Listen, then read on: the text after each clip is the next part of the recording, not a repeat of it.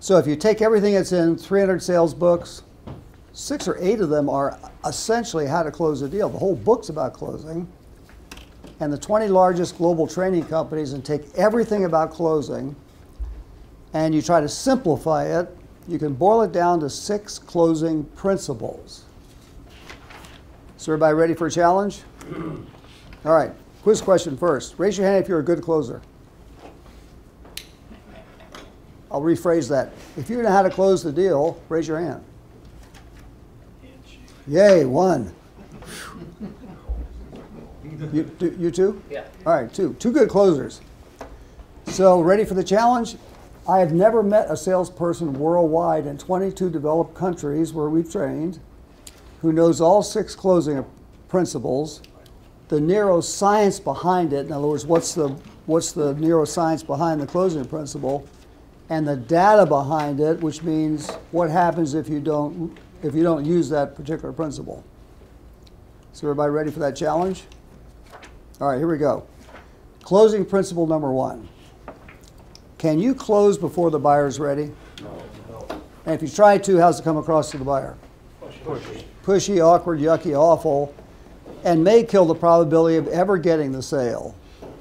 And the reason from neuroscience is as soon as we come across as too aggressive or too pushy, from the buyer's old brain, the image of the pushy car salesperson flashes up.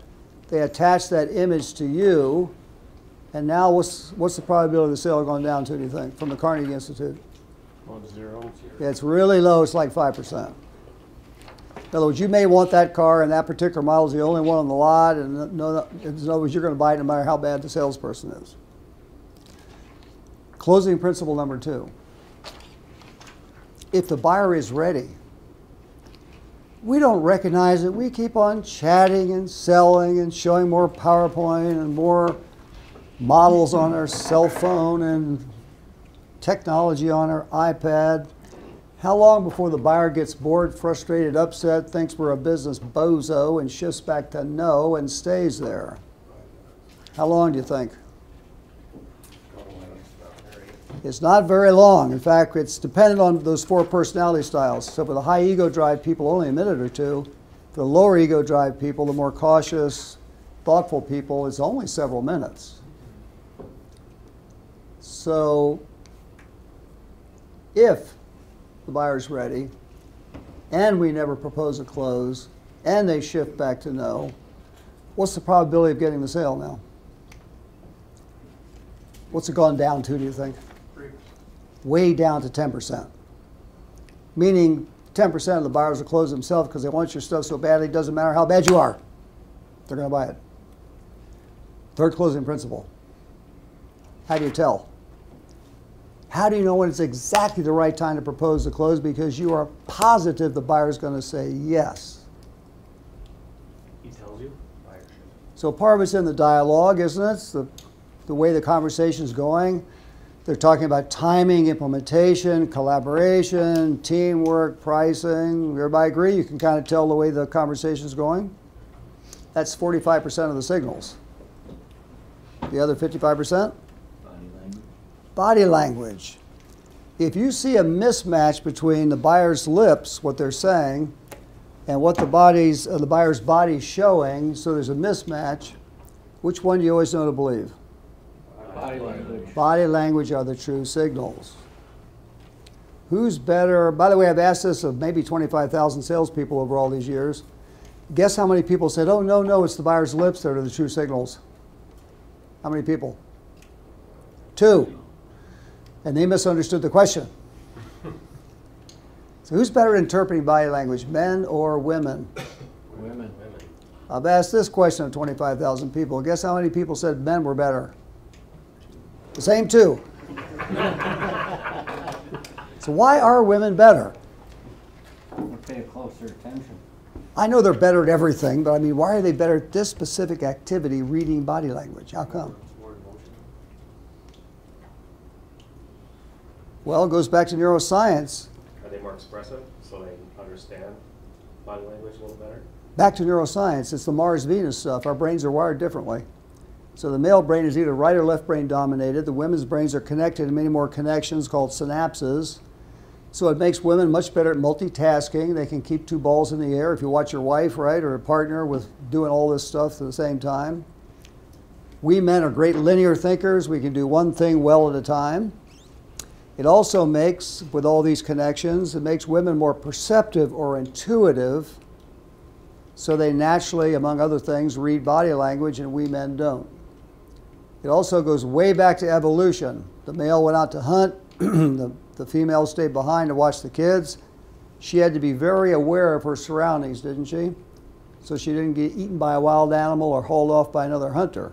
So the male and female brains have just developed differently. I'm sure we've all heard the Mars, Venus stuff. That's essentially, all that book's right, all based on neuroscience.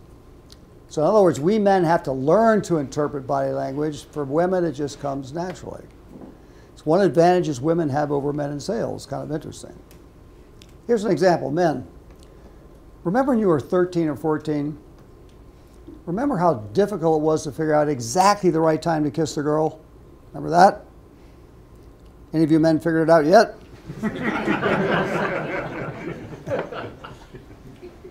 I had a middle-aged guy in a training once recently. He said, "I know when she's asleep." I said, "Okay." Was it Bill Cosby?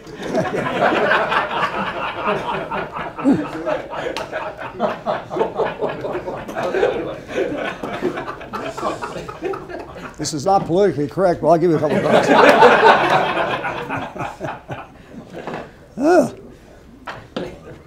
So it's a combination of the body language and the dialogue that let you know. So here's why this is the weakest skill of all skills. In developed countries, 2/3 of the salespeople are men. So here's the data behind it. True in the US, true in China, true in Canada. So 2/3 of the salespeople are men. Only 10% have had the training to be able to interpret body language as well as women. So since they can't read body language, most men, they get close to the closing point. They know one thing for sure. They don't want to try to close too early because they know the negative effect it has on people. So they beat around the bush. They ask what are called weak trial closes. There's books written on how to do weak trial closing. They ask weak trial closes. They beat around the bush. They hope the buyer will close themselves. What percent of the buyers will close themselves? Only 10%, and they lose the sale. That's why this is the weakest skill. That's the data behind it. Now, we've all heard of the late, great Zig Ziglar, right? The great motivational sales speaker, trainer. He has 100 pithy statements. We've covered a couple. No sales, no company. You never get a second chance to make a first impression. He's got a whole bunch of them. Does anybody know his pithy statement about timid salespeople? They have skinny kids. Yes, timid salespeople have skinny kids. It's bad, isn't it? Mm-hmm. That's true. All right, fourth closing principle. Do buyers want a two-paragraph close? They want a real, definitive, short closing approach. For example, Bruce, would you like to get this project started this year on June 15th? Is there any ambiguity in what I've asked Bruce for? I've just directly asked Bruce for the business, haven't I? So buyers want a direct close. And again, most male salespeople don't want to give a direct close because they're afraid it'll come across as pushy. They're not quite sure. So they give a mushy close.